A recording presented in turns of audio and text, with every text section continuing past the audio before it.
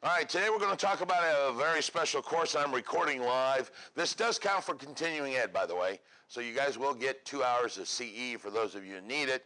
Those of you that don't need it, you're just here for the fun. All right?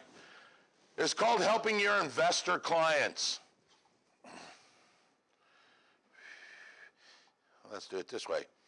Money Magazine in 2015 made a comment that said 35% of all residential real estate sales were sold to investors.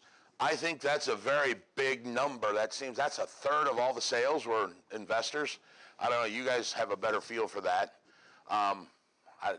But whatever number it is, the investors pose a large portion of the investment. So we're going to talk today a little bit about the difference between dealing with a client that is a real estate investor versus dealing with a client that is what I like to call owner-occupied or mom and pop.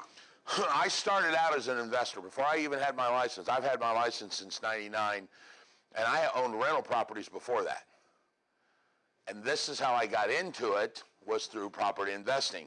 So I know from both sides of this coin, financing's different, the way you write the purchase agreement can be different, the way you do the home inspection can be different, the way you do seller's disclosures could be different.